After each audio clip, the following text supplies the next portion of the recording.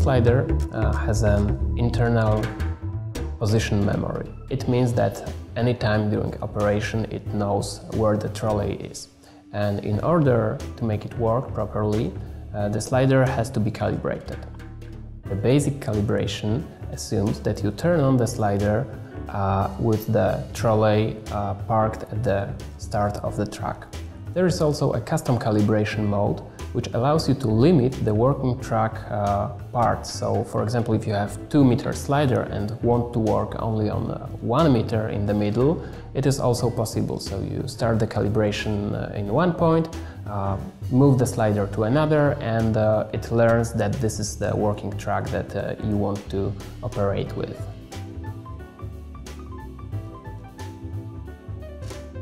Basically, in the video mode, you can control the slider using the analog joystick and 2 different dials. The first one is used to adjust the maximum speed of the trolley, whereas the second is used to adjust the acceleration and deceleration. Moreover, the slider is featured with the auto brake system.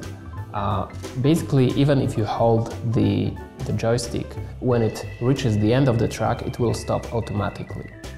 The acceleration and deceleration dial allows you to control how fluently the motion starts and stops. This is the highest setting of the speed as well as speed damping.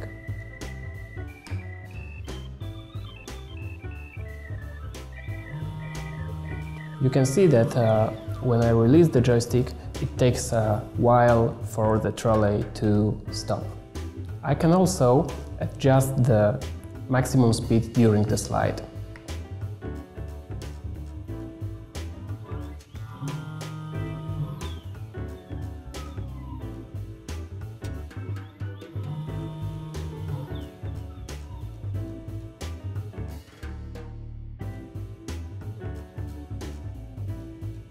The second major feature of the video mode is motion recording and playback capability.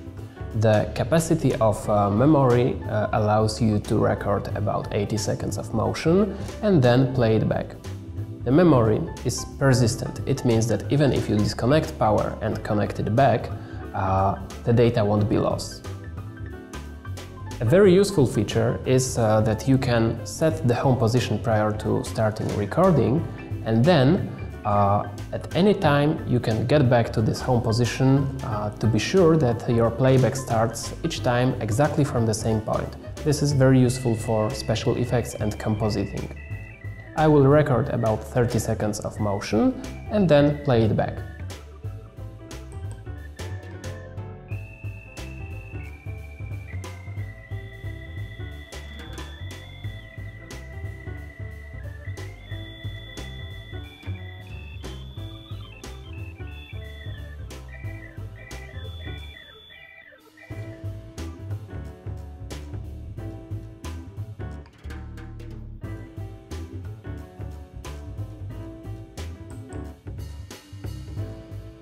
The data has been saved and the recording ended at the different position from the starting one, so I'll use the Go Home feature now to return to starting position.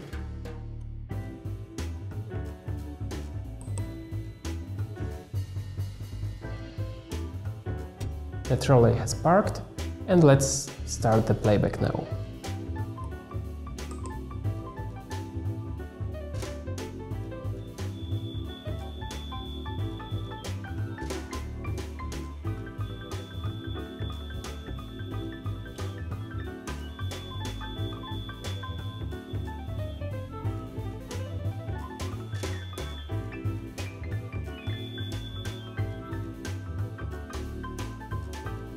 Another great feature within the motion recording option is that you can use the speed divider to slow down the playback significantly.